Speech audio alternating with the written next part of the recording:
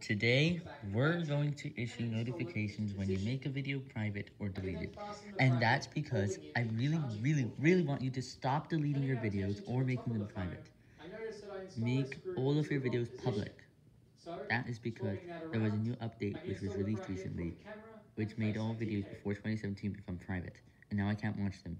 And if you make videos private while we're reviewing, we can't review your video if it's private or deleted.